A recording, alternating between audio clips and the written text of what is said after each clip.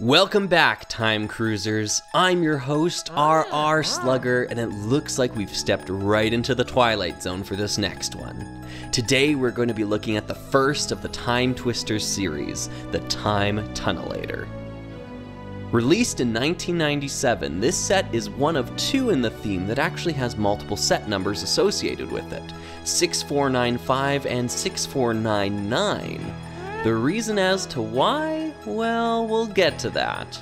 Before we do, however, let's reacquaint ourselves with Tony Twister. Just like his brother Professor Millennium, Tony contains no new prints for the series and instead reuses a number of parts from previous LEGO themes. Normally, this may feel a tad bit cheap, but I think this actually lends to the idea that the Time Twisters don't belong here and are undeserving of the delicate nature of time travel. The fact that they both represent an amalgamation of past characters adds credence to the idea that they don't fully know what they're doing and could really do some damage to the space-time continuum. Now, I strongly doubt any of this was intentional world building on LEGO's part. Nonetheless, I find that it adds a real sense of danger behind the Time Twisters that may have otherwise been lacking. Speaking of danger, what exactly is their evil plan? Well, simply put, it's a get-rich-quick scheme. The duo travel from place and time to steal objects of value, presumably selling them to the highest bidder. While this may not seem all that disruptive, I get the distinct impression that the Time Twisters are unconcerned with collateral damage or repercussions to the past and future. The Ministry would be furious. Tony Twister's trust in his Time Tunnelator can be traced to its totally transcendental time-traveling technology. Whoa. With its forward-facing flame funnel, the Time Tunnelator can rip a hole in the fabric of reality, allowing the vehicle to slip into what Dr. Cyber refers to as zero time, the quantum thread that tethers past, present, and future. The mechanism that allows the propeller to spin also causes the wings to flap in time with the turning wheels.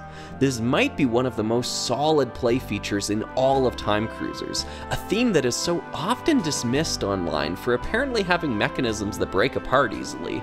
I've never really understood where this myth comes from, as Time Cruisers is no more fragile than its contemporaries, while still being inspiringly ambitious with its designs. However, if there is a fatal flaw to the Time Tunnelator, it's right here. This rear wheel is awful, and it severely hampers the fun factor found in the rest of the design.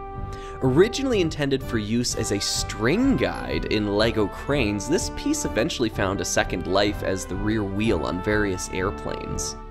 The reason why it doesn't work for the Time Tunnelator specifically is because this is the only set of the lot where you need to roll it across a surface to use the play feature.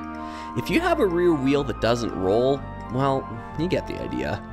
Luckily, this is an easy fix, and I recommend using the same single wheel piece that we saw throughout Time Cruisers.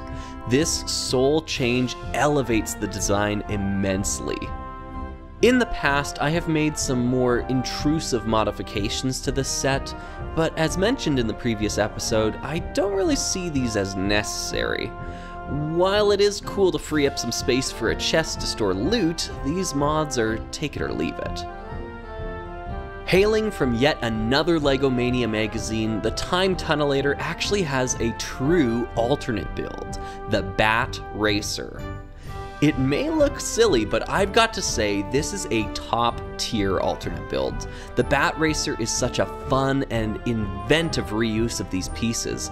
I can't help but be impressed.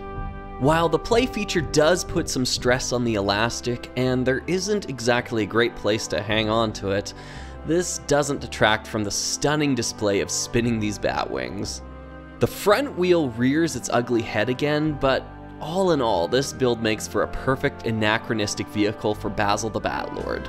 Someone on the design staff was really thinking when they came up with this, and it makes me wish we could have seen more alt builds for this theme.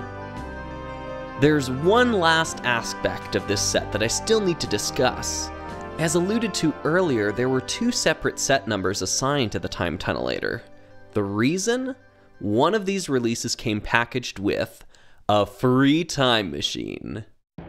Taken on its own, this thing is pretty bizarre, but the truth is the LEGO Group was no stranger to including one-off plastic peripherals with certain sets.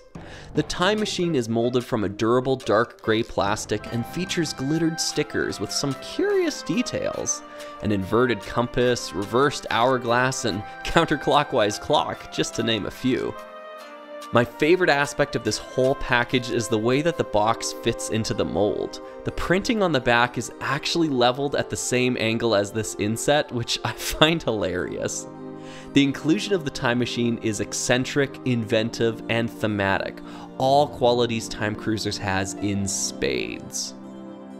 The Time Tunnelator makes for an impressive first look at the Time Twisters sub-series, and it gets a strong recommendation from me. As long as you have a spare part to fix its Achilles wheel, I think you will appreciate the Time Tunnelator's inspired construction and play features.